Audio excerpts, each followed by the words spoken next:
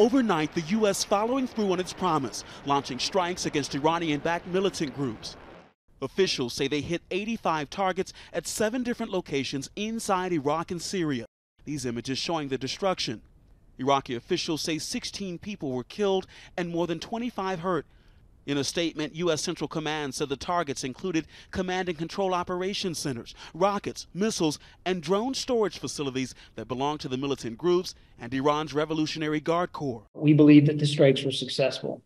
The strikes, retaliation for the drone attack that killed 3 U.S. service members at Tower 22 in northeastern Jordan on January 28th. The reservist bodies returned to the U.S. Friday in a solemn ceremony attended by President Biden and Defense Secretary Lloyd Austin. The 3 service members, part of the Army's 718th Engineer Company. Officials say the strikes overnight are just the start of a wave of retaliation meant to send a message and reduce the militant group's capabilities to launch attacks.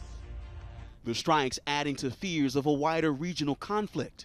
Iraq's armed forces releasing a statement saying the strikes are a violation of the country's sovereignty and they threaten the security and stability across the region.